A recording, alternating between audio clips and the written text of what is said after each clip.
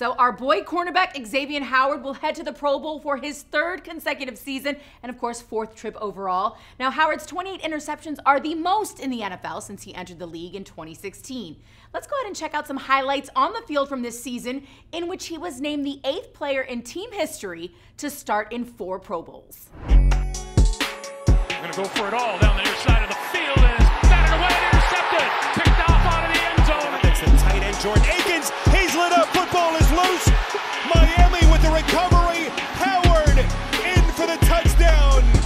Lost ball just inside the 30. Xavien Howard. Caillou goes up. Howard comes up with a pick. First one of the year for Xavien Howard. That's all we have for now from the Baptist Health Studios. We'll see you next time.